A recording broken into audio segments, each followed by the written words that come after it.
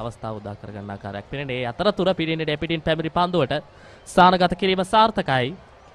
ලකුණු 4ක් ලබා ගැනීමට හැකියාව ලැබී තිබෙන ආනන්ද කණ්ඩායම තරග 2ක් පමණයි. ශාන්ත ජෝසප් කණ්ඩායම තරග 13ක ජයග්‍රහණ ලබා ගන්නට හැකියාව ලැබී තිබෙනවා.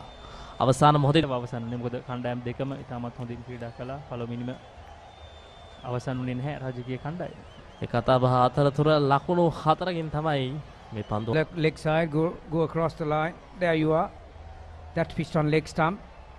That's going to be 4 every day.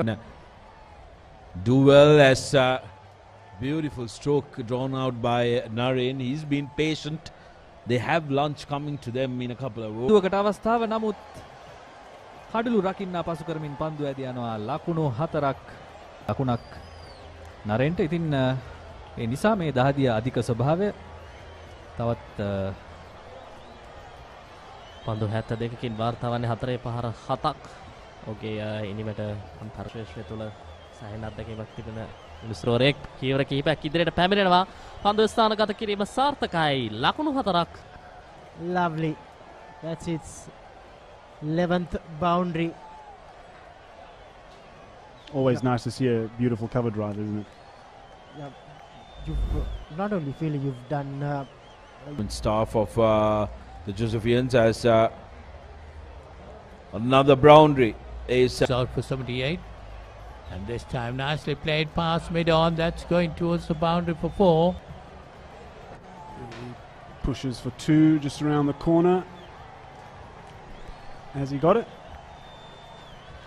Yes, I think he has. Yeah, that's his 100.